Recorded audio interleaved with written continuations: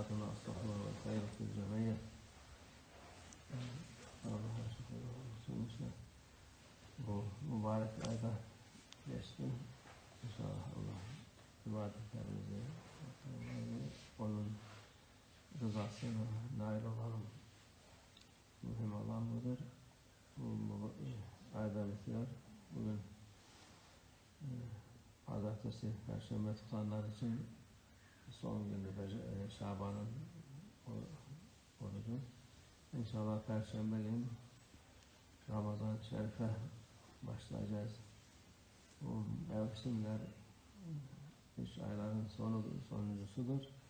O da 11 ayın sultanı derler. Hakikaten güzel bir aya geliyoruz.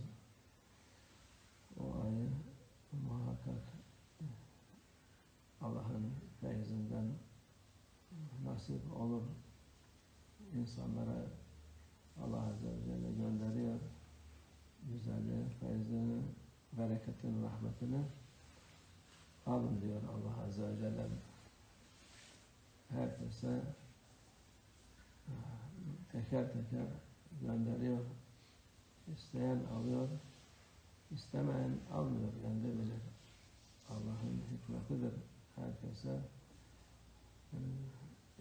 isteseler alabilirler.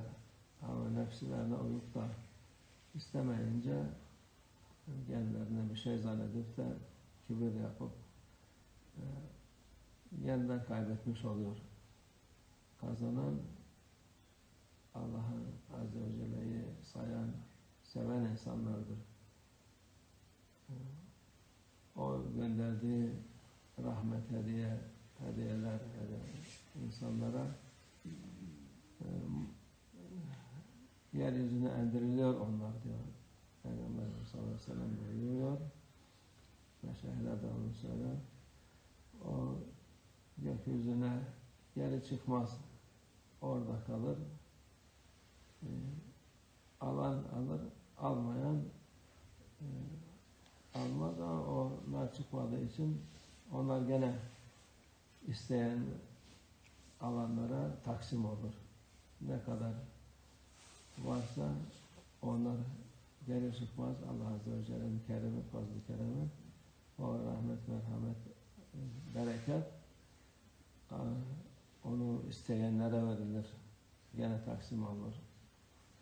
Yani 6-7 milyar insan varsa herkese veriyor Allah Azze ve Celle. Ama onların hani 1 milyar ancak onların da çoğu şey yapmaz.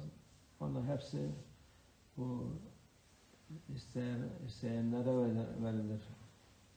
Onun için üzülmez mümin daima kazançlıdır.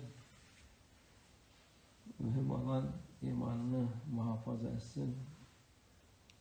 Allah Azze ve Celle'yi, Peygamber Efendimiz'i, evliyalarını, salih kullarını sevsin. Onların sevmesiyle her türlü bereket gelir ona. Hem dünyada da bereketi olur, hem ahirette hem her bakımdan kazançlı olur. Ne olursa olsun kazançlı mümindir. Hiçbir zaman inançsız, kafir, Allah Azze ve Celle'yi tanımayan insanlar kazanmaz. Bütün dünya onların olsa hiçbir kıymeti yok. Allah Azze ve Celle indinde sivrisenin kanına kadar kıymeti yok diyor Allah Azze ve Celle. Onun kıymeti olsaydı kafirlere bir su vermezdi diyor Allah. Hani sivrisineğin kıymeti nedir ki? Kavnadının kıymeti olsun. Öyle büyük bir şey gösteriyor Allah Azze ve Celle insanlara ki hiçbir kıymeti olmayan bir şeydir dünya. Onun için mümin iman en kıymetli şey imandır. Allah imanınızı daha da kuvvetlendirsin inşallah. Gelecek Ramazan aydan mübarek olsun inşallah. Onlarla tavsiye et.